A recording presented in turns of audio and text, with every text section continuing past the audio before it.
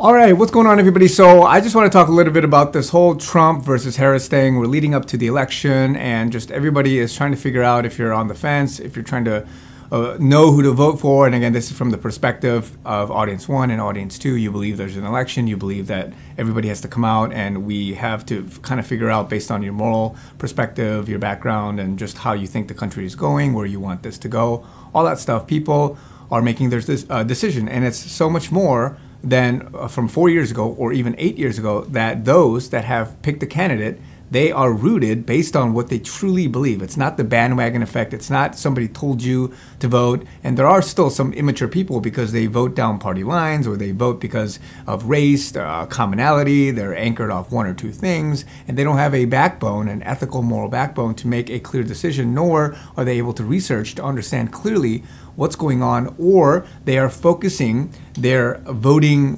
parameters or their decision points on something that's not as important as something else. For example, someone's past or their character based on what they saw and all that stuff, as opposed to how the future, the value that they add, their policies and what they actually stand for, as being more of the crux and the backbone. So you're seeing people all over doing this juxtaposition. There's little battles playing out, right? People are heightening the fact that Kamala is doing one thing. You know, you got Jesus is Lord, and you're at the wrong rally, and then you got McDonald's and these different things with Trump, and just all these little things are happening. Rallies, little photo ops, little things to kind of wake up and shake those that are sleeping. And the final sort of bit, and yes, you're going to have people on either side. They're very fixated on their beliefs, and yes, there's many that will still be lost forever. But what you're seeing more and more is a great awakening, as we've talked about, for which a lot of us are getting to the basics, the biblical understanding, moral values, and then they're making decisions based on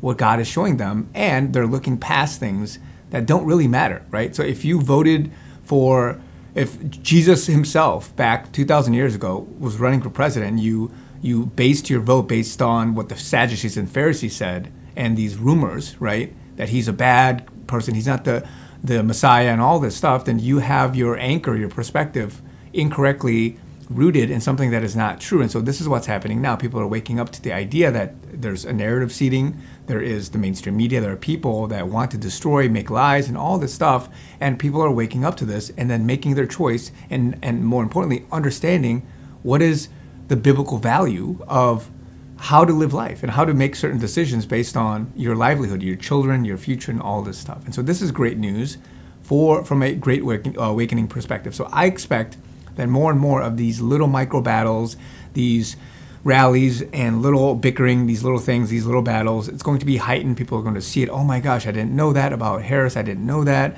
about this and that. I didn't know that Trump was actually standing for this stuff and all that. And so you're going to see more and more people wake up. And this is a good thing from the perspective of what God is trying to do. And so people are waking up. It's a good time. Love you guys. Be encouraged. More is to come.